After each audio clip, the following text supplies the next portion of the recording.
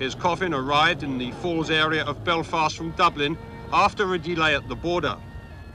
Although the coffin was kept in a church overnight, there was no church service, but McDade was given an IRA escort to Milltown Cemetery, where there was a short graveside service. The 400-yard procession was filmed by army photographers. Mark Andrews, ITN, Belfast.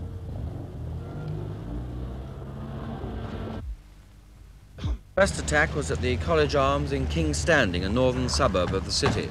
A petrol bomb thrown through a window started a fire which completely destroyed one room. The licensee is Irish. The Irish Community Centre in Digbeth was also attacked. Again, the bomb was thrown through a window, but this time firemen stopped the fire before it really got going. It was these sort of attacks which were condemned today by the man in charge